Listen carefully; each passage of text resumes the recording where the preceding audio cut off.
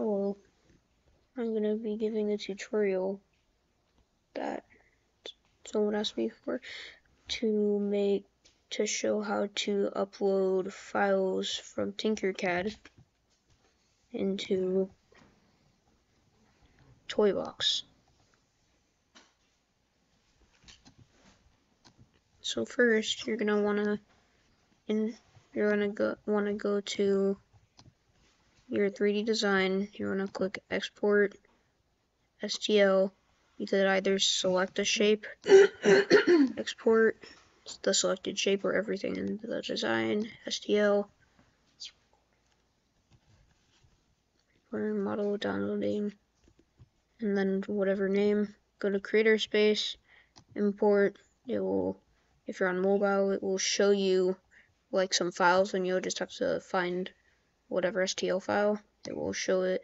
It will show this, your 3D model.